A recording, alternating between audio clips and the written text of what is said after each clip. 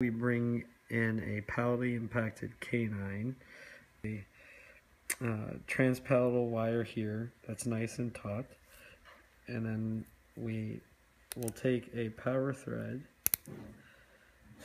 slide it through the canine, just like so, engage it into the transpalatal wire,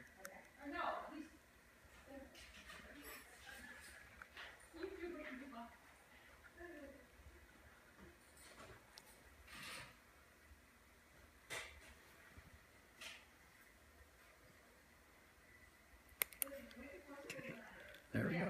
Now once it's engaged through the transpalatal wire as well as the eyelid of the canine, want to stretch the power thread and do a surgeon's knot.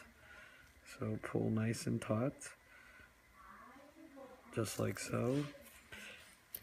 And for the second knot, you want to reverse how we tie it so that the power thread does not unravel. And slide it all the way down. Reverse again, so back and forth.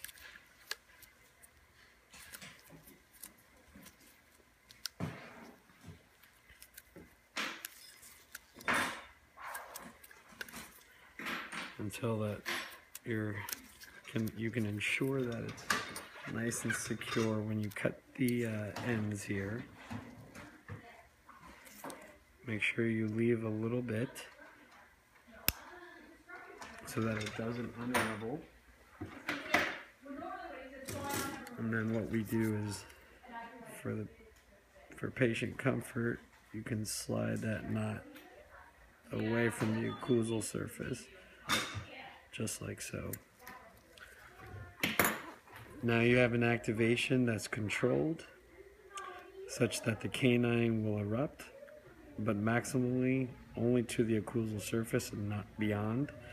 It'll allow the facial surface to expose even further so we can bond the bracket and then bring it into the arch.